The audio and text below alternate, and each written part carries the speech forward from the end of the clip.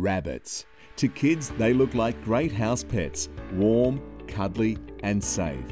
To our local farmers, they are a major threat.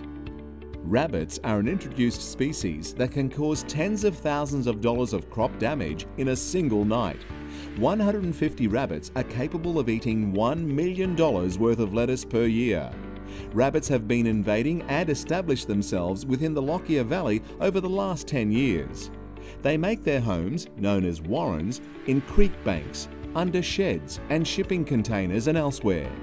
These warrens can result in destabilizing creek banks and undermining foundations, which can be expensive to repair. As you can see, a relatively small number of rabbits can do a lot of damage to vegetable crops, grazing land, recreational areas and farming infrastructure. One infestation discovered in the Lockyer Valley was capable of producing 10,000 young rabbits in a year. So imagine how much damage they could have done if they hadn't been detected and controlled quickly. What can be done? Lockyer Valley Regional Council works in close partnership with the Darling Downs Moreton Rabbit Board to assist local landholders in controlling the region's rabbit populations. The best way to prevent the damage from occurring is to prevent rabbits from establishing and spreading.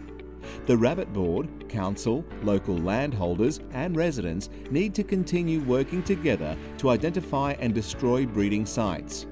Early reporting and action can make a big difference as rabbits breed quickly, sometimes having 5 litters in a single year.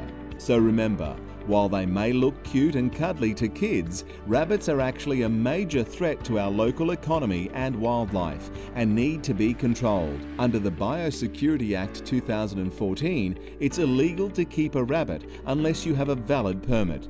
To lodge a report or to find more information, please contact the Rabbit Board on 4661 4722 or Council on 1300 005 872.